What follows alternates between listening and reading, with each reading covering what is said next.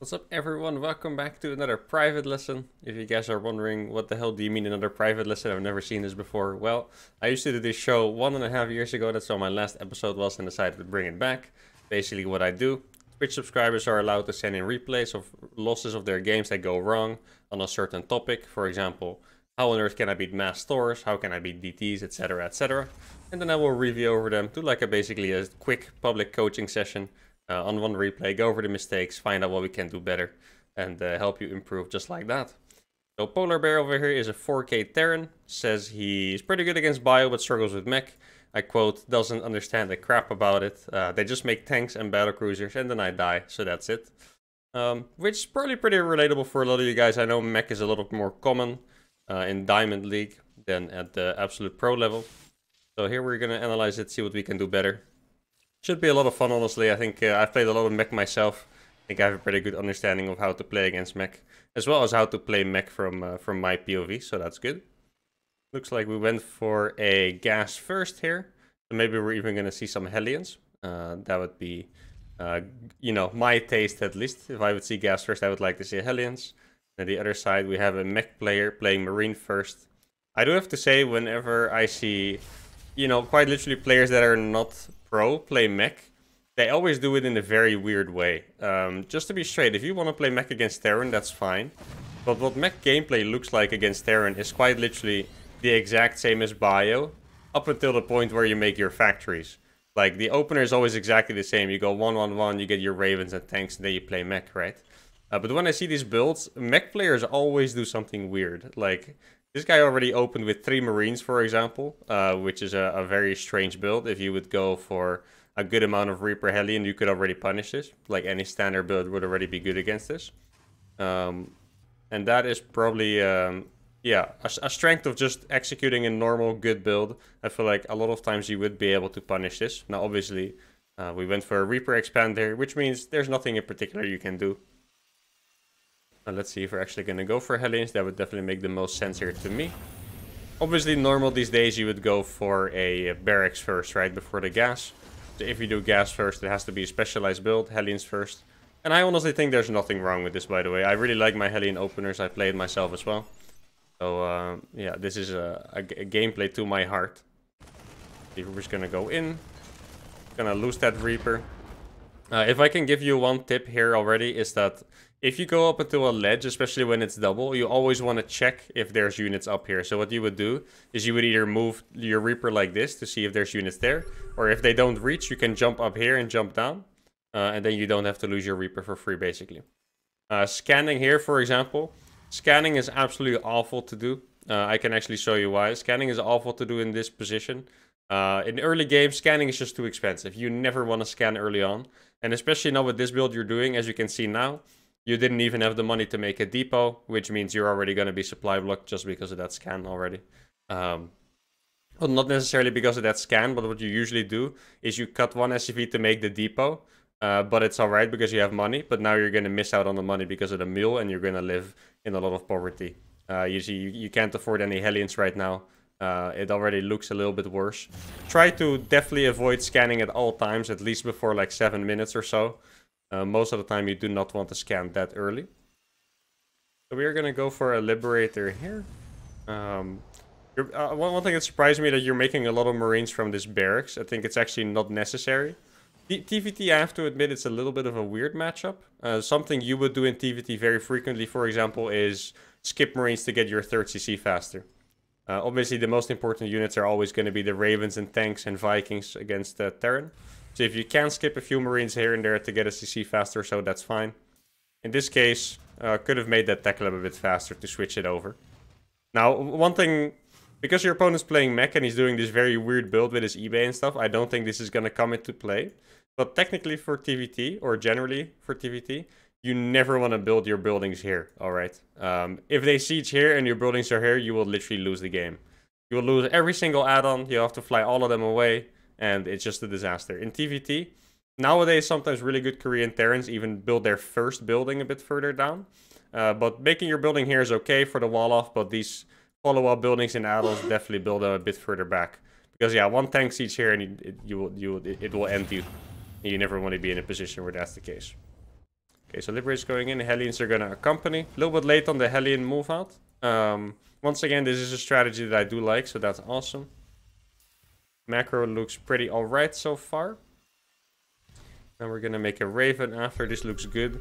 I would definitely recommend getting a 3rd CC instead of this barracks over here. I think in TVT, honestly, if your opponent plays well, there's not much you can do with an extra barracks before a 3rd command center.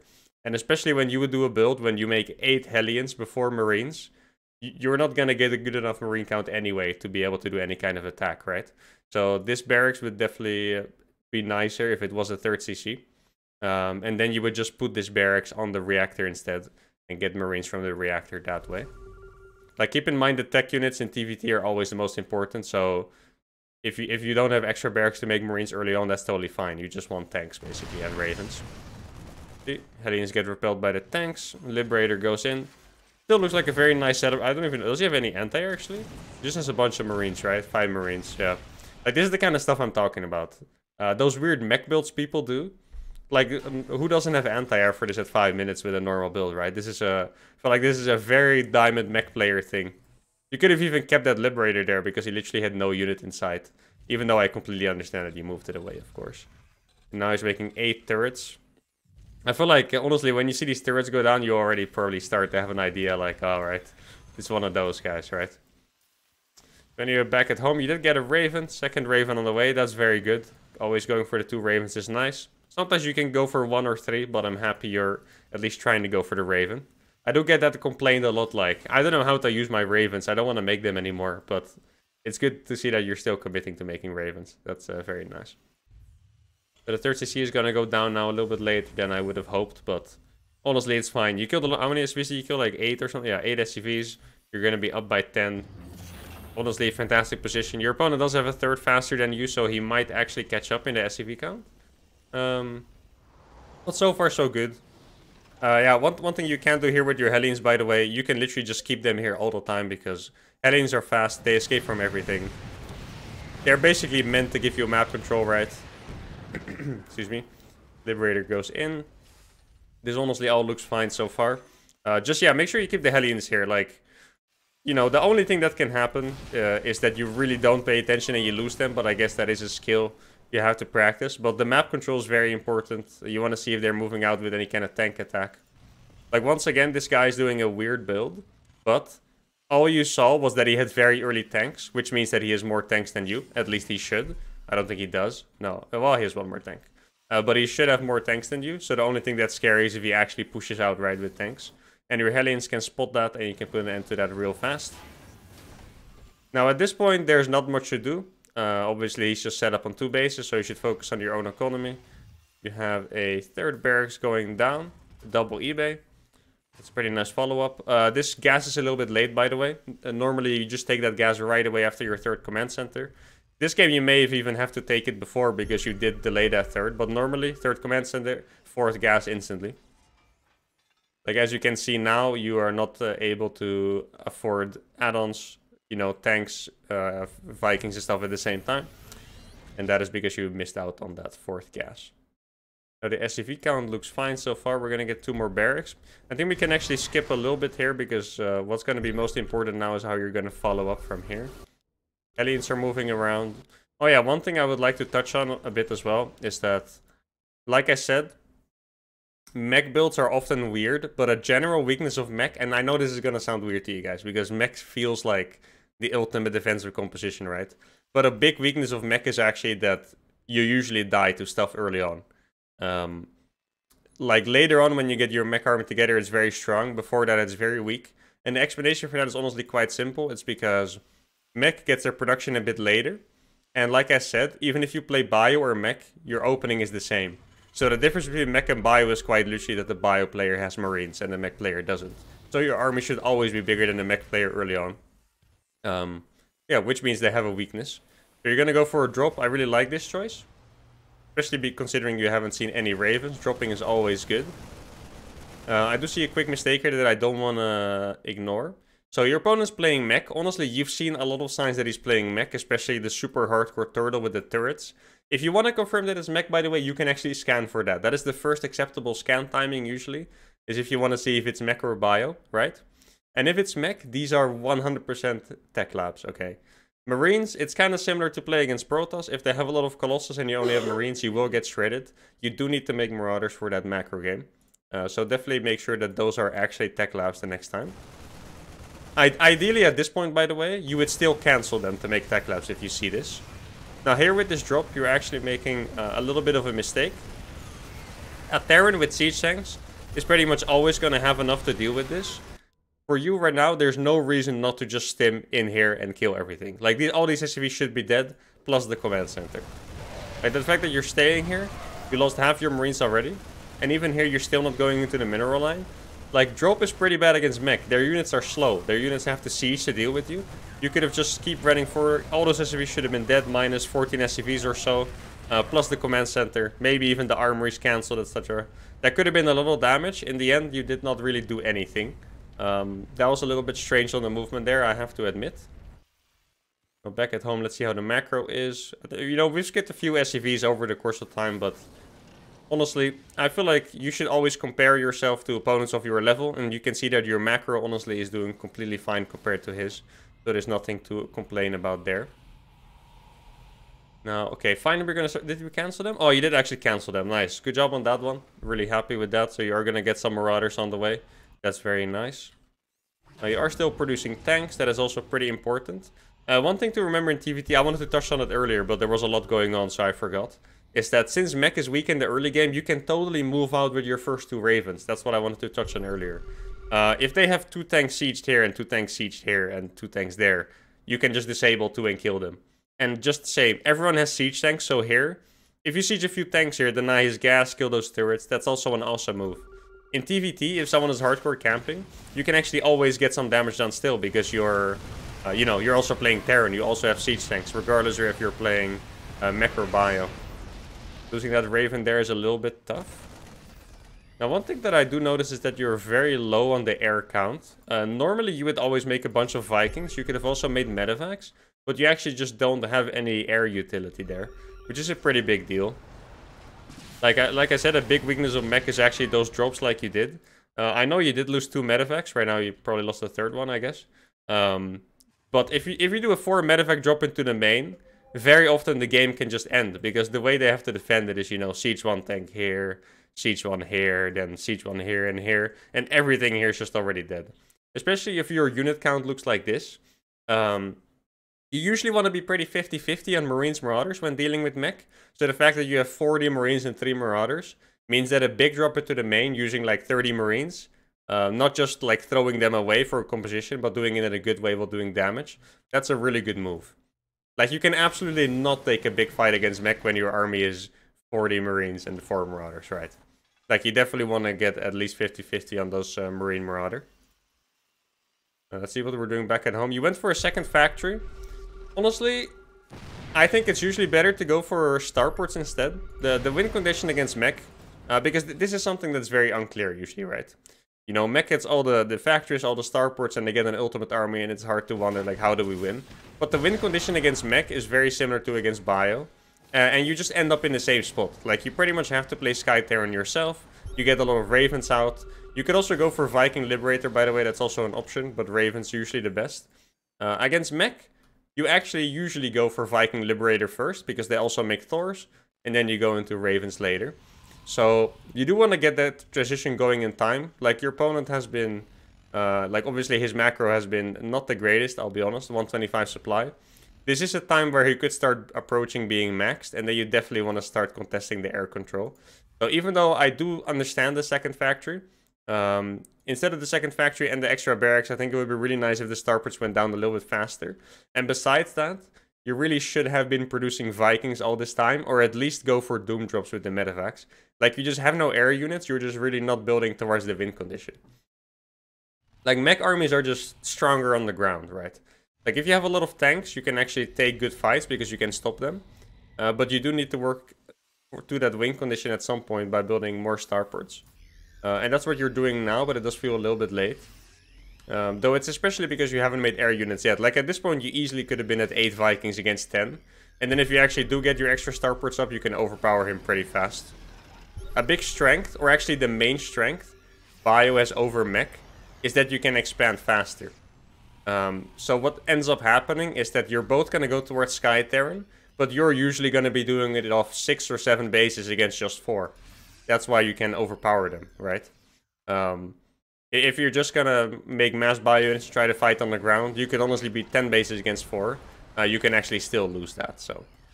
And here, like I said earlier, the biggest move would have been to do a 4 medevac drop, get rid of those Marines, because now you don't even really have supply to work on that late game. If you lost 30 Marines here in exchange for his entire main base, you could have been making so many Vikings, so many Liberators, and then you would have been totally fine. Right now what's going on is your opponent is making really high quality units. He's making pure tank Viking Battlecruiser, while you have Marine Marauder, basically. And that doesn't check out, right? And even up until this point, we still haven't seen a single air unit produced. You also could have gone for a second armory, for example. One thing that's not super important, but I want to touch on it quickly, is that you did stay at sub 70 SCVs for a long time. For bio, it's really good to actually go up to like 80, 85 SCVs really fast, because you can. You can take that fourth base really fast. One thing that you are doing really well here, by the way, is denying the fourth base. Just sieging here, this is actually a very good move. The position is great. And there's nothing to complain about that. Definitely keep doing that. Let's see how your defenses look. You only... Wait, it's one tank, right? Where's the other tanks? Ah, there's 2 tanks stuck in the main there. Okay, I was wondering. Yeah, not the biggest deal. You actually block them with this barracks, by the way. Just for clarity. You may have clicked them somewhere at some point. But this barracks is actually what's blocking them. And now you're producing your first Vikings. And just, you know, so you can see how late this is. Your opponent has 10 Vikings and 4 Battlecruisers out already. And you're producing your first Vikings now. You've basically made a worse army than him faster. You were up 60 supply. But then you never used the army. Just sat in front of the base. Didn't try to get any trades. Didn't try to drop in the main. Didn't transition to a late game. You were basically just sitting there waiting for him to make a better army than you. And then kill you. And like... I feel like if you... In this scenario, a base trade could be really good. This is actually very painful that you're not sieged here. Sieging here could have actually won you the game. Both players are not sieging here. Let's see who sieges the fastest. Red player is going to siege way faster. And yeah, at that point, this is... I would say this is... What is it? 12 tanks, I believe. 12 tanks against 7 that are not sieged yet. This is an absolute disaster. And because you didn't transition to the late game earlier, you're not going to be able to recover from this. If you were actually sieged here... This fight was probably not going to be that bad, by the way. Because that's the strength of tanks, like we were making earlier. I don't mind the tanks. This is the reason. If you have tanks, your opponent is still going to have a hard time pushing into you. Because your tanks will kill his tanks before they get there. Now, with the help of the Battlecruisers, he would have been able to overpower you anyway. Because Battlecruisers are honestly just very strong units in TVT. The only thing that really counters them is the Raven. But if you were sieged here, this fight would have been alright. You could have backed off with the bio. In case now, you lost everything, and you're basically stuck with a very smaller version of the bio armor you had earlier. And you're not going to be able to defend anymore. Another move you could have made here that would have been pretty good is make Vikings. Obviously, the air army always needs to be there. Always need to go for that air army, right? You could have been making Vikings, put the tanks into a good line of position here to hold him back, and counterattack with that bio. If you look at his base... His entire base would have died to bio. If you went from this angle over here, this base is dead, this base is dead. Honestly, for some reason he only has 3 bases. He never even tried to take a 4th base. This base would have died, and they have absolutely nothing left. Your tanks could have defended at home. You could have built up more and more Vikings, and you would have been fine over time. And honestly, you had a lot of options here. And hopefully with this analysis you understand a little bit more what to do, because what you did here, I'll go over it one more time. I think the last few minutes of the replay is probably not that interesting. To me it looked like he would just A-move over you. Just to go over the most important points one more time, is you made a really big army. One thing you did really well, by the way, is actually add on Marauders and no more Marines, so you leveled the composition a little bit. You didn't make air units for, honestly, I would say 6 minutes or so. A very long time you skipped on air units. You never really pushed your advantages too much. You didn't try to siege this. You didn't try to drop the main. When you did drop his main, you didn't use it that well. Then at the end, absolute disaster of a fight. After you were waiting for him to build a good army, you just sat here unsieged. Wasn't really aware of anything going on, it seemed like. And then here, you lost a lot of bio units. Didn't try to use those bio units to create a counterattack. Even with this, you could have counterattacked, by the way. Definitely a better chance than going home, because these units, honestly, they don't really have a value at home against 12 tanks and a bunch of Battlecruisers, right? And then I feel like you started doing the right thing. You're making Vikings. At this point, you probably should have been on 5 starports, by the way. You usually go from 1 to 3 to 5, but you had enough time to get to 5 for sure. So you could have been producing maybe 1 Raven and 8 Vikings at a time. Now you are doing the right thing. You're making a lot of quality units here, no Marines. Pure Viking tank Raven. But yeah, you just don't have enough production to deal with this at the end. And I know this kind of game makes it look like Mech is very unbeatable, but I really feel like you were just a few decisions away from it actually going quite well, right? Like if you actually had the right amount of Vikings up, because to be honest, this army he has is really nothing crazy. If you just have 20 Vikings, which is actually, like, it sounds a lot, okay, I know, but it's very reasonable. If you have 20 Vikings and a few Ravens, this entire army would just die. And that's it, you know. And then at the same time, even while losing this base, you would be up a base, because your opponent is a weird Mech player that doesn't really expand and just tries to make one army. I think there were a lot of options here. And if you try again, I would really like to know how it goes. Let's see. Yeah, I mean, there's nothing to be done against here. Battlecruisers, by the way, just so you guys know, they're insanely good in combination with Vikings. And the main reason is not really their DPS. The main reason is that your Vikings will shoot their BCs while their Vikings are shooting your Vikings. So basically, their stuff doesn't die and your stuff dies very fast. That's why Battlecruisers are actually scary in combination. If you look at this army, this is 8 Vikings and 6 BCs. You kind of have to look at this army as if it were 20 Vikings, basically. That's what the BCs add to that army. And against this, you can just make mass Vikings. If you do get up to a later tech, you can make the Ravens as well. Disable the BCs, making them pretty much completely useless. And right here, the fight you're taking is actually totally fine. He's unsieged, but yeah. You just didn't have the time to get enough Vikings up, and that's it. Alright, well, yeah, I do hope you learned a lot from this replay. I know it's very frustrating to play against Mech. I get these questions a lot. But I do think there's a lot you guys can do better against it. It's honestly a very strategic game. Just a few moves better, and I think it would have gone really well for you. Alright, well, I hope you guys enjoyed this first private lesson back. Make sure to subscribe to the channel. Obviously, leave any questions in the comments below. And I'll see you guys next time. Adios.